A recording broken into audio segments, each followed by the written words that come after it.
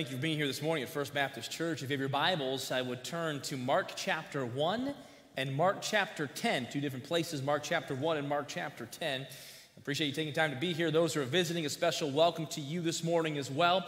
And I hope your heart's been encouraged this morning. I know mine has, just to again reflect upon the incredible gift that Jesus Christ has given to us.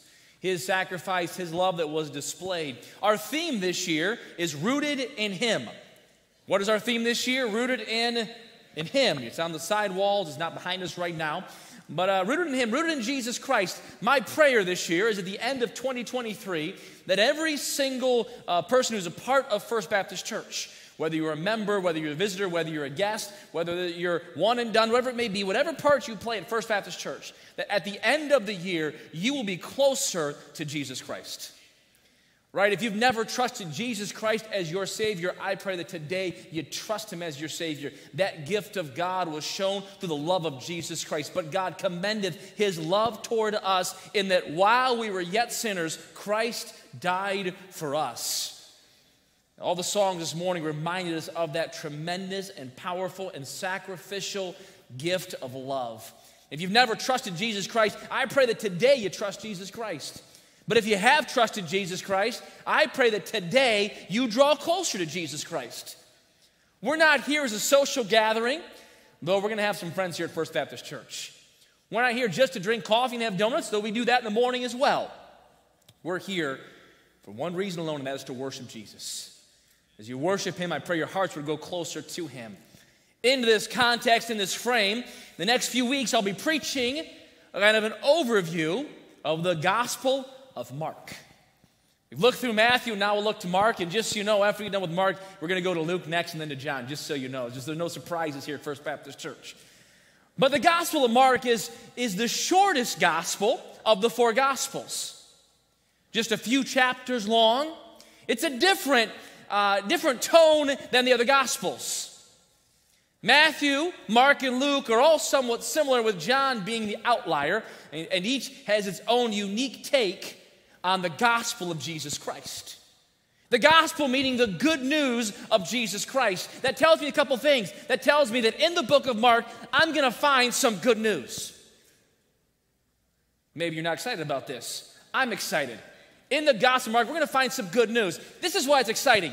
Don't do this now, but if you have your phone later on, go to whatever news is your poison. And you will not find good news. You will find bad news. And the badder the news is, the more they want to hook you to stay. But the closer I get to Jesus, the gooder the news I find. You're like, Pastor, you need a lesson in English. I need more than that in life. I tell you that right now. In the Gospel of Mark, we're going to find some good news. It's good news, the gospel of Jesus Christ. The gospel means good news. But it's also about Jesus Christ. Matthew, Mark, Luke, and John specifically speak to a point about our Savior, Jesus Christ. Each gospel with a slightly different emphasis. The Gospel of Matthew, we looked at that I believe the point of Matthew was to show Jesus Christ as the King, not only of the Jews, but of the entire universe. The Gospel of Mark we're going to come to, and you'll see it on your screen, that the point of the Gospel of Mark is Jesus, the supreme servant. Now, some would offer this take instead. They'd say, well, no. Mark presents Jesus as the humble servant. But don't they kind of like go hand in hand? Wasn't that Jesus Christ? Is He not the supreme servant? We'll find out in the Bible that Jesus Christ was the servant of servants. He is the example of servants. Jesus Christ is the supreme servant. This morning, as I direct your attention, we'll kind of do a little bit of background, and then we'll begin this concept. But I want you to turn to Mark chapter 1. Each gospel a little bit different, and Mark was not one of the 12 disciples of Jesus Christ. Matthew was. In fact, in the series of messages on Matthew, we looked at the call of Matthew. He was sitting at his table as a tax collector, and Jesus called him to follow him, and Matthew followed Jesus. Mark was not called one of the 12 disciples of Jesus Christ. Though, if we look in Scripture, one of the services we'll preach, one of the messages I'll preach is on Mark specifically, and I believe he was alive when Jesus was there. In fact, he's even mentioned in the book of Mark. But he's not one of the 12. When we get there, we'll find out that Mark heard most of his things he heard from an apostle that's not well known. His first name is Peter. Remember Peter in Scripture? Oh, Peter. Peter was brash. Peter would speak before he thought. Jesus says, you're gonna deny me. And Peter says, though the whole universe denies you, Jesus, I won't deny you. It's me and you, Jesus. Jesus says, Peter, you will deny me 3 times. Peter, who's brash, who often spoke before thinking. Peter is the one that largely influenced Mark, and we find that in the New Testament. We'll look there in a couple of weeks. We look at the story of Mark, the individual of Mark. But when we come to the Gospel of Mark, we find kind of a different approach than the other Gospels. Matthew is extremely systematic as he presents Jesus Christ as king. Very carefully supports this from the very early dialogues and the pages where he says Jesus was born King of the Jews, though not born in Jerusalem. We see systematically Matthew proving that Jesus is the King of the Jews and of the whole world, the universe. Luke is very thought-provoking. Luke takes his time and lays out things that no other gospel lays out. Luke was a physician. He'll bring details to the parables that we don't find anywhere else but Mark. Mark is like a machine gun. Mark, once you begin, you have to hold on to your seat and buckle the seatbelt because Mark just attacks this concept of Jesus Christ, and from the first words to the last words, he just goes and goes and goes and goes and goes. I want to show that from Mark chapter 1. If your Bibles are looking at Mark chapter 1, where he begins, the beginning of the gospel of Jesus Christ, the Son of God. As it is written in the prophets, behold, I send my messenger before thy face, which shall prepare thy way before thee. The voice of one crying in the wilderness, prepare ye the way of the Lord, make his paths straight. John did baptize in the wilderness. In verse number 4, we have, through verse number 9, we have the testifying of John the Baptist. Verse number 10, in Mark chapter 1, you find the baptism of Jesus Christ. In verse number 11, the voice of God. Verse number 12, you find the temptation of Jesus Christ. Now at this point, if you're in Matthew, this would be Matthew chapter 4. Mark does it in 11 verses. Matthew takes chapter number 4 and spends maybe 12 to 15 verses on the temptation of Jesus Christ. Mark spends verse 11, 12, and 13. And he's done with that. Verse number 14, we now have John in prison and Jesus preaching. His ministry has begun. There's no beginning miracle of the water turned to wine. No, Jesus is already in the ministry right at this point. He's going in verse number 14, and he's preaching. In verse number 15, he is calling the disciples, 15 through verse number 20. But verse number 21, he's casting out demons. And verse number 28 through 28, he casts and he teaches and he interacts with people.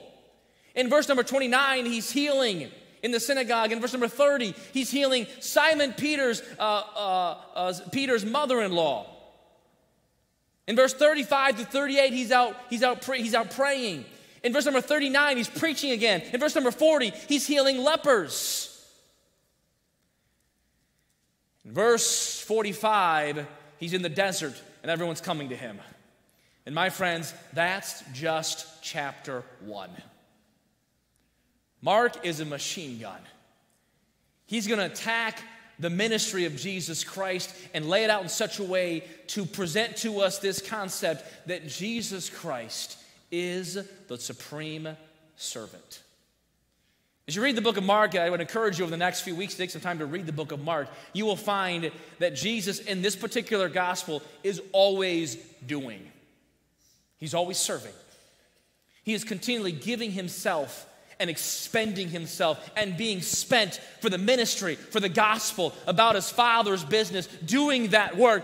Mark presents to us that Jesus Christ is the supreme servant.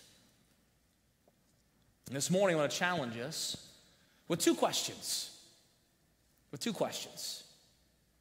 The first question will be, so if Jesus Christ is a servant, how has he served me? What has he done for us? And the second question, if Jesus Christ is a supreme servant, then how should I serve? And we find these answers, if you would take your Bibles, to Mark chapter 10. We find the answers to these two questions in Mark chapter 10, where I find what I would say is probably the central thought of the Gospel of Mark. In Mark chapter 10, beginning in verse 35 to verse 45, we have a section of Scripture that Mark spends some time on. Now remember, in chapter 1, you could barely catch your breath on what Mark is saying, and here he takes 10 verses to talk about one interaction, showing that this was incredibly important to the point of the book of Mark. Incredibly influential in his heart, in his life, in his ministry, and now in this application. I want to direct our attention to Mark chapter 10, verse 35 through 45 this morning and draw some principles out, answer these two questions. Verse 35. And James and John, the sons of Zebedee, come unto him, saying, Master, we would that thou shouldest do for us whatsoever we shall desire. Now we're going to pause these reading. I'm going to pause there real quick. Jesus is God. Never to be fooled. Never to be manipulated. And he wasn't under any threat here. But I read this, and I don't know about you, but when I read the Scripture, sometimes my mind will jump off the rails for a second and put myself there, and have I ever seen this thought before? And I have seen this before. I have children. Dad, will you say yes to something I'm about to ask you? And only the fool agrees. Not only do I have children, I've taught in our school. I've been principal. Pastor JD, would you say yes to a question we're about to ask you? And only a fool would say yes without hearing the question. Not only do I have children, not only have I been a principal, but I also have employees here at First Baptist Church. Pastor Howell, just say yes. What's the question? Don't worry yourself with the question. And only a fool. And here, James and John, the sons of Zebedee, come to Jesus Christ, the Master, and say, Jesus, would you just say yes to our question? And Jesus presents an incredible answer to us. Always knowing what to say and how to say it, driving right to the heart of the issue, right to the heart of the matter, striking aside the things that could be distracting. And Jesus now says in verse 36, he said to them, what would ye that I should do for you? And they said unto him, grant unto us that we may sit one on thy right hand and the other on thy left hand in thy glory.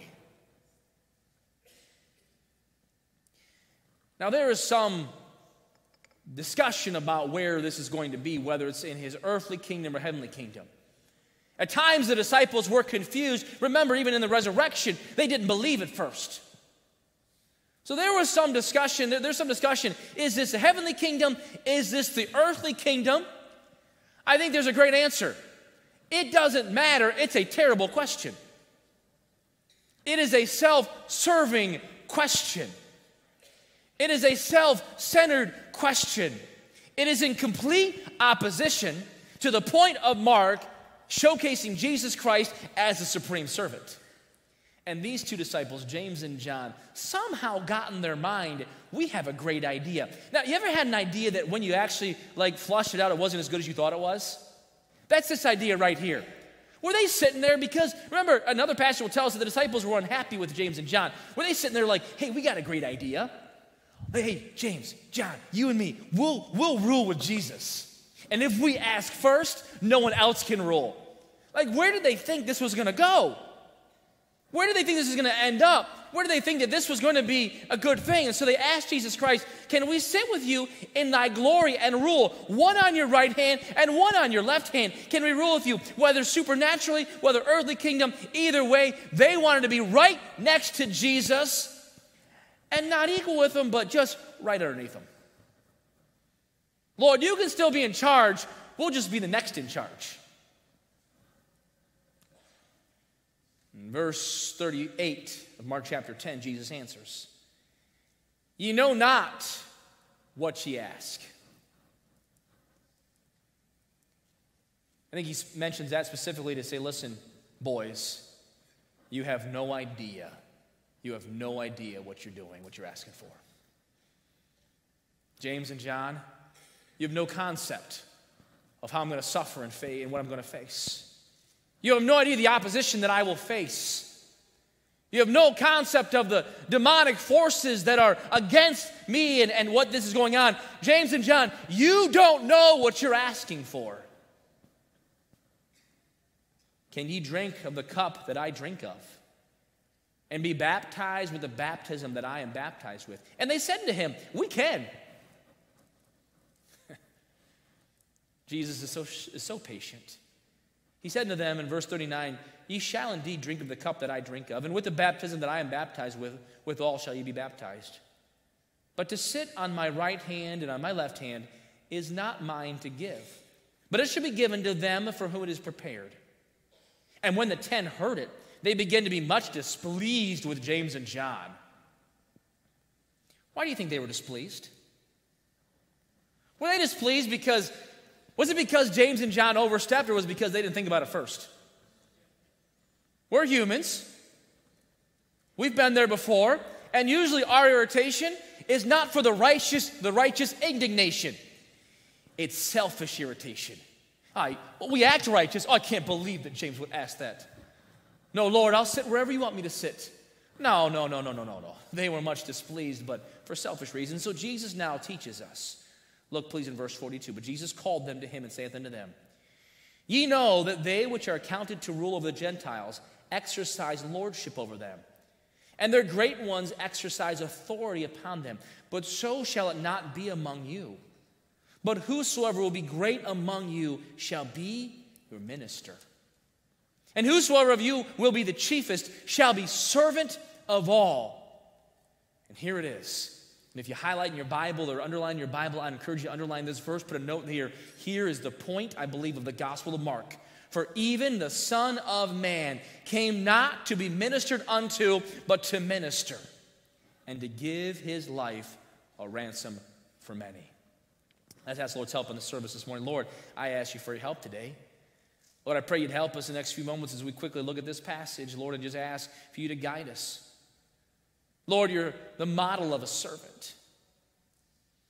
And Lord, I pray that our hearts would be pricked this morning, that we would showcase your love through our love. Lord, if there's someone here who doesn't know you as their Savior, Lord, I pray that you would work in their heart today. Show them their need for salvation, and may they respond to your gift. Lord, bless this time. We'll give you the praise in Jesus' name. Amen. Jesus Christ, as a supreme servant. There's two different words in the New Testament that we find servant used as. This one here, you see in your Bible, you'll see servant or minister. The idea of this word gives us the concept of someone who waits on someone else, or a waiter or a waitress. We see this regularly. You go out to eat, and you can go to your Applebee's or to your Outback Steakhouse, wherever your poison of choice may be, and you have a waiter or a waitress. And they come to your table, and they serve you. Sometimes they do it well, and sometimes they do it poorly. Sometimes they're very attentive, and sometimes they're not. Sometimes you walk away, and you're like, that was a really good experience. And other times you think, I'm never going back to this place because the service was terrible. Sometimes it's their fault, sometimes it's not. We've had experiences with waiters and waitresses. I'm reminded when I was working on the sermon of a time I was with my wife. It was the first time I'd been out to New Jersey and took her and her sister to a nice seafood restaurant. Her and her sister loved seafood, and we got these lobster pots. They were about $90 a pot. I think we got 9 of them. If you've seen my wife eat seafood, then you understand that story. Whenever I eat at a restaurant, I get incredibly thirsty. I drink before I come to preach, right? Not up here, I can't, but up there, I'll drink a bottle, sometimes a bottle and a half of water. At a restaurant, I am like throwing it down. My wife says that I'm a camel. In fact, she says to usually the waiter or waitress, she goes, just bring more, my husband will like empty the glass over and over again. All right, now, I don't care if you think it's good to drink water or not while you eat, right? I'm just telling you what I do. Seafood is particularly salty. This particular evening, I was eating seafood, and I was dying of thirst. I would have sold my birthright for a drop of water. So here I am. I'm not having the best of attitudes because our waitress that night was less than attentive in my glass of water. There I was at one point looking at my girlfriend, at that point, her twin sister, and saying along the lines of, what does a guy have to do to get a drink around here? And my wife having that time, girlfriend, that look that I've come to realize what it looks like now, that shock look that says, she's right behind you. And there she was right over my shoulder right there. And so not only did I get more water, but it cost me a lot for the tip that night. A lot for the tip that night. We've had waiters and waitresses. And the Bible says that Jesus Christ came not to be waited on, but to wait on. And he challenges his disciples not only to observe, but to listen and to follow. I want to give us this morning 3 principles from this passage that I believe will help us answer these questions. 1, has Jesus served me? And 2, how do I serve? How should I serve? Number 1, as we look at this passage, I want us to understand this concept.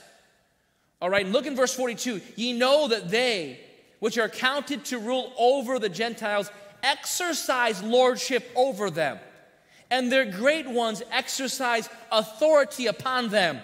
But so shall it not be among you. The first principle that I want you to understand is we must guard against magnifying our own importance. If we're going to be a servant, we're not to magnify ourselves, but to magnify the supreme servant. Just to help us, I have a magnifying glass. Now, these things are helpful, are they not? They take things that are small and make them appear to be larger than they are. Sometimes, as people age, they will use a magnifying glass to see words that they could not see before. The words are not bigger, help me, they just appear to be bigger. That's what a magnifying glass does. You know what happens when we magnify ourselves? We don't become bigger, we just appear to be bigger than we are.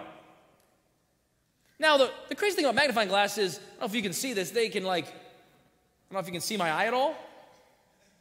Can you see my eye? Yes, no? Shake them or rattle them. Can you see it? Yes or no? When I do that, does it not kind of strangely distort my eye a little bit? And like that's kind of weird, right? Maybe you've seen someone in the old days, they'd wear one of those monocles on their eyes, and you see their eyes ooh, that looks kind of funny. Because anytime we magnify something that should not be bigger, it appears and it is distorted a little bit. You know what happens in our life as well? It's not just about a piece of glass. It happens when we try to magnify ourselves. When we try to exalt ourselves. This is what Jesus is talking about. He said, listen, if you're going to be the example of the servant, the supreme servant, and follow me, you cannot be focused on magnifying yourself. Put the magnifying glass away.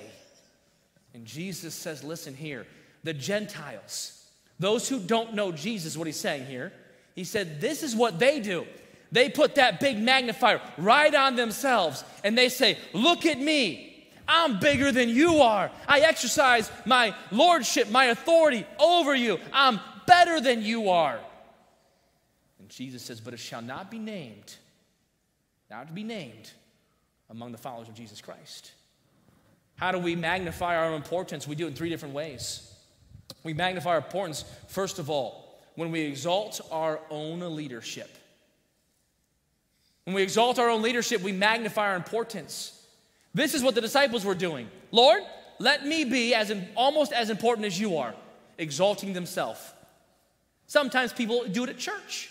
Sometimes they'll do it at the job place. Sometimes they do it in public. Let me go first. I don't need to stand in line. I want to cut the line. They exalt their own leadership, their own importance. I get the credit for this. I get to make all the decisions. I'm in charge here. Magnifying their own importance. We magnify our own importance not only when we exalt our own leadership, but when we elevate our own needs. Well, make sure you serve me first, then you can serve yourself. Make sure here that my needs are met, and then I can meet other people's needs. I don't care that anyone else may have a problem. You just make sure that my issues are taken care of. You see, we exalt our own and magnify our own importance when we push aside everyone else's issues. My friends, this creeps into the church. Creeps into the church. What have you done for me? They didn't say hi to me. They didn't call me. Not thinking, how can I meet someone else's needs? How can I make a phone call? How can I say hi? It's magnifying myself. And Jesus says, when you magnify yourself, you are not showcasing a servant. See, Jesus shows us that we must guard against magnifying our own importance.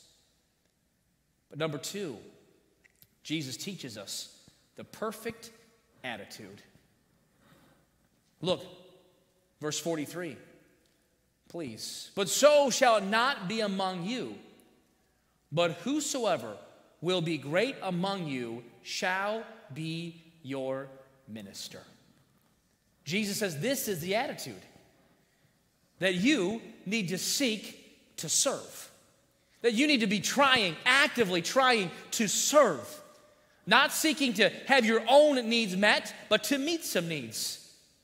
You know, it's interesting that even in our consumer society, we have gravitated and grabbed this thought from Jesus Christ. In fact, they say that the most successful businesses will seek to serve their customers. Well, isn't that funny? Kind of like the truth of Jesus Christ is always true no matter where it's applied. Kind of like Jesus Christ really knew what he was talking about. Chick-fil-A is famous for this. They'll answer almost every request with these 2 words, my pleasure. Want some chicken nuggets? My pleasure. Want another sweet iced tea? My pleasure. Was it a place of the day? And their answer was, of course. In fact, someone said this about in a secular workforce, there are no traffic jams along the extra mile. And that wasn't a Christian who said that, but clearly referencing the Word of God. You see, Jesus Christ teaches that the followers of Jesus are not supposed to interact with everyone like everyone else. We interact differently. He teaches us the perfect attitude. He says, if you want to be great, serve. Or he says this, aim lowly. Not low, but aim lowly. Now we have the shearers with us, and they're going to be speaking tonight in a split session, men and women, and tomorrow night they're doing outdoor night. They are both excellent marksmen. I want to ask which is better, because I believe when I've asked before, they each say the other one's better. All right? We should test it here tonight. No, we won't. We will not test it. But they know about aiming. Me, I'm not a great marksman. But this point is not about being a great marksman with a rifle or with a bow or with a crossbow. It's about being the correct marksman as a follower of Jesus Christ. And where we're to aim, we're to aim to be lowly. See, Jesus Christ teaches us the perfect attitude. But number 3, Jesus Christ showed us the perfect example. And that's what verse 45 says. For even the Son of Man came not to be ministered unto, but to minister, and to give his life a ransom for many. Don't you love the fact that Jesus Christ did not say this, do as I say, not as I do. He didn't say that. He didn't say this would be good advice. He said, listen, this is the way you ought to live. This is the correct attitude. And just so you know, disciples, this is exactly what I'm doing for you and for the entire universe. He said, this is what I'm displaying. This is what I'm showcasing. The purpose of Jesus Christ was not to be cared for, but to care for. It was not to receive from, but to give to. It was not to be doted on, but to deliver many, to give his life a ransom for many. Jesus is the example of the humble and the supreme servant. He did not sacrifice his deity. He did not sacrifice his importance in serving, but he demonstrated his humility and his power. When you and I serve, we do not lose something, we gain something. We don't lose our right and our importance. We gain the commendation of Jesus Christ.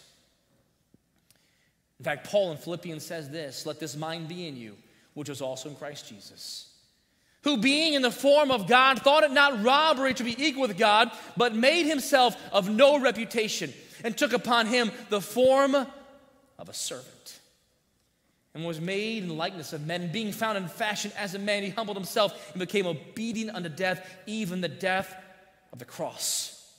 Wherefore God also hath highly exalted him, hath given him a name which is above every name, that at the name of Jesus every knee should bow. My friends, being a servant does not make us lose anything. It makes us gain everything. Come back to those 2 questions I presented us with. What has Jesus Christ done for us? What has he done? He's taught us the right attitude. He showed us the right example. He provided salvation for all of mankind, willingly setting aside his glory, his importance, if I may. He became obedient unto the death of the cross. What has he done for me? He showcased his love for me. He suffered for me. He's done the same for you. Jesus Christ has done so much. So what should we do? 2 answers. Number 1, serve Jesus. Reminded again of Romans chapter 12, verse 1. I beseech you, therefore, brethren, by the mercies of God, that ye present your bodies a living sacrifice, holy, acceptable unto God, which is your reasonable, help me if you know it, service. Serve Jesus. And number 2, serve others. Let nothing be done through strife or vainglory, but in lowliness of mind, that lowly word, and lowliness of mind, humbleness of mind, let each esteem other better than themselves. To close this morning, I want to ask you just a couple of questions. What would your home look like if every member of the home, of your home, was seeking to be lowly? Aim low. Nope, Dad, give me the small piece and give my sister the biggest piece with the extra frosting. No, honey, please sit down. I'll do the dishes tonight. No. Brother or sister, no. I'll sit in the middle on the hump. No. The trash is my job today. Don't bother getting it. What would our home look like if we followed Jesus Christ? Dad, mom, brother, sister, friend, what would it look like? No, don't worry, I got the vacuum cleaner right now. I'll dust. What would our home look like if we sought to serve and aim low. What would our job look like? Our workplaces look like if Christians were seeking to serve? No, I'll take that small cubicle. Well, why would you do that? Because I'm seeking to serve. I'm following the example of Jesus Christ. I'm watching his attitude. I'm trying to model after my Savior. I'm trying to present my body a living sacrifice, holy, acceptable unto God, which is my reasonable service. What would our workplaces look like if we adopted, in reality, lived out what Jesus is instructing us? It'd be different, wouldn't it? What would our church look like? If we weren't coming just for us, we came to serve. No. Please don't say hi. I want to say hi first. No. That's that last chocolate-covered donut. All right, hold on, buckle your seatbelts. No, it's okay. You can sit in the same seat that I've sat in for the last 55 years. Now I'm getting personal now. You're like, Pastor, get back to the Bible. We are there, aren't we? See, Mark presents us with a phenomenal thought. He says, Jesus is a supreme servant. He modeled it. He taught it. He showcased it. He demonstrated it. And he, in no greater way than his death on the cross. But Jesus Christ commands you and I to serve him and others. And if we're not, then all we're doing is magnifying ourselves. We're distorting and showcasing those things that have no business being expanded. Let's serve Jesus and let's serve others.